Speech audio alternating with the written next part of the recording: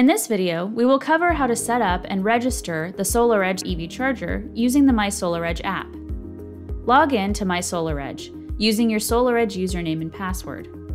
If you own a SolarEdge PV system but don't have login credentials, just ask your installer for assistance.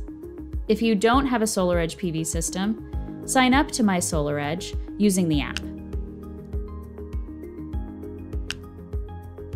Tap on the main menu in the app's upper left corner to open the site options and select EV Charger Setup.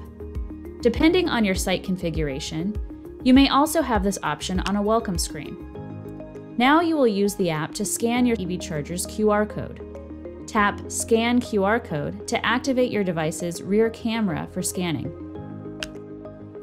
You'll find the QR code on a sticker located on the charger's left panel. If prompted, grant the app access permissions so the camera can scan the code. You can also manually enter the details required in case your device's camera cannot be used. If you have not done so already, you will need to physically install your EV charger. Watch the video to properly mount your EV charger. Connect the charging cable, and lastly, connect its power cable to the socket. Once installed, tap Continue. In this screen, you'll find this instructional setup video embedded in the app for your convenience. Some mobile devices require location services in order to connect with the charger. Please enable location services in your mobile settings and grant access permissions to use your location. To continue, tap Connect to EV Charger. Follow the on-screen instructions to turn on the charger Wi-Fi connectivity by pressing and holding the green push button on the left side of the charger for 5 seconds, and then releasing it. Once released, make sure the charger's LEDs start blinking purple and then tap OK to close the message dialog. The app is now establishing a direct connection with the charger. Please allow up to 1 minute for the app to connect with the charger. If prompted, please allow MySolarEdge to join the Wi-Fi network of the charger so it may be configured. If the app fails to connect with the charger, please refer to the troubleshooting steps in the installation manual. The app is now connected with the charger. Tap Continue to configure the EV charger. If not yet connected, the app allows you to configure its communication settings.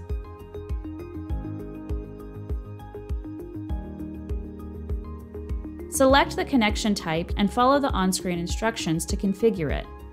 For Ethernet connection, you will be instructed to plug in the Ethernet cable and optionally configure a static IP address if required.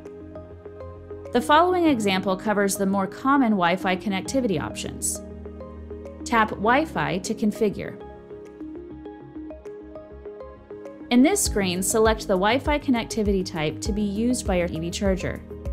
If you have a SolarEdge wireless gateway, you can use it as a communication type. Other options include connecting using the WPS function in case your home network router supports it, or choosing a Wi-Fi network for the connection. This instructional video covers the more common options for choosing a Wi-Fi network. Tap the Wi-Fi network name to connect to. Type in the password for the chosen network. It is strongly advised to use a password-protected network for your EV charger communication to ensure security and privacy. Next, tap Join. This charger connects to the SolarEdge platform using the configured network. If the communication fails, please select a different network and try again. Note that you can always change your charger communication settings even after setup is done from your settings menu.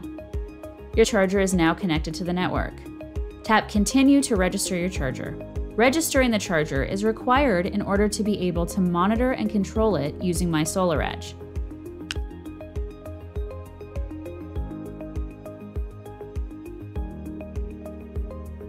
Provide a name for the charger location and verify or modify its address if needed.